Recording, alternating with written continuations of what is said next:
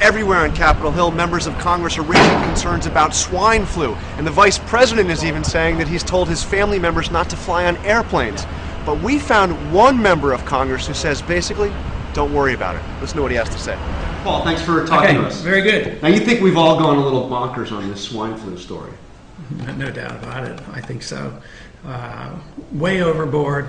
Hysteria prevails. I think more harm will come from this attempt to calm the spread of this infection and the infection itself. So far, there's no evidence that people should be panicking, even though, as a physician, I think flu is serious. You know, thousands of people die every year from the flu, but not from swine flu. I mean, but nobody, last year's 30-some thousand people died from flu.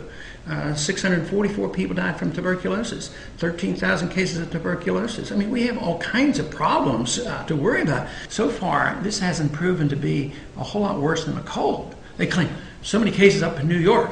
Well, but nobody's been admitted.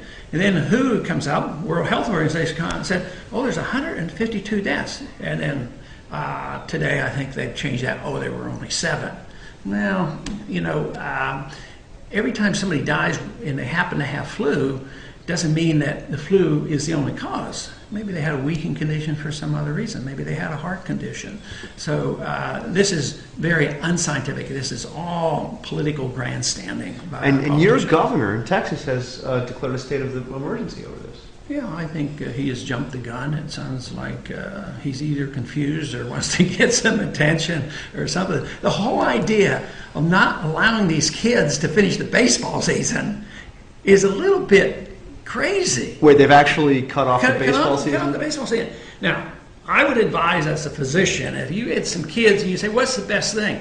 I would say, keep up your regular routine, make sure they get a lot of sleep, feed them adequately, and make sure they go out and play baseball and get in the sun. And they're probably going to be a lot better off than say, oh, don't move. And then what are the kids going to do? If they don't go to school or whatever, they're going to get together, and if they can't be outside playing, they might be inside looking at video games, exposing each other. So the unintended consequences of government actions are just overwhelmingly bad, whether it's foreign policy, economic policy, or now the management of health care through UN mandates. It's just outrageous.